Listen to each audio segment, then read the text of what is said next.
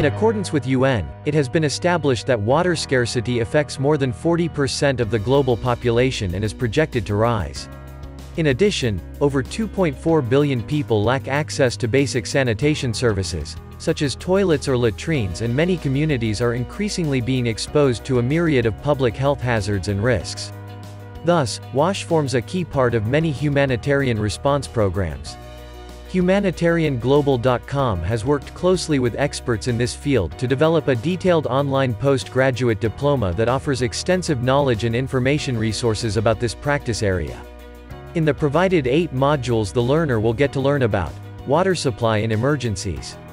In this first module, the participant will get to learn more about intervention context, sphere standards, and consideration for linking relief, rehabilitation, and development.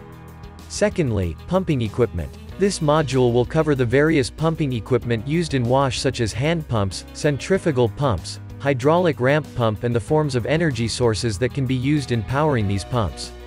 Thirdly, sanitation hardware systems and concepts.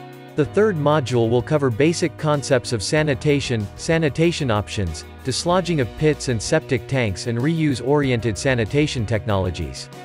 In addition, you learn more about sanitation software systems and concepts. In this module, the learner will get to understand more about the sanitation ladder, sanitation-related behavior change, sanitation marketing, and sanitation approaches such as CHAST, PHAST, and CLTS.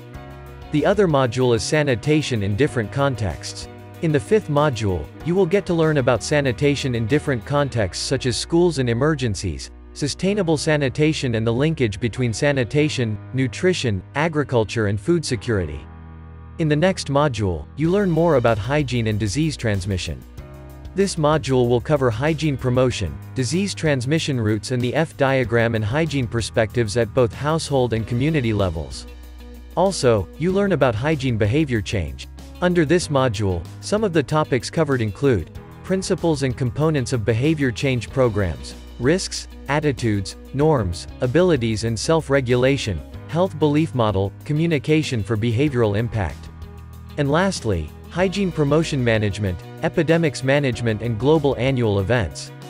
In the last module, the learner will get to develop more understanding about hand washing management, menstrual hygiene management, cholera epidemic, and other epidemics management, and global annual events. Apply for this course today by visiting our website www.humanitarianglobal.com for more details.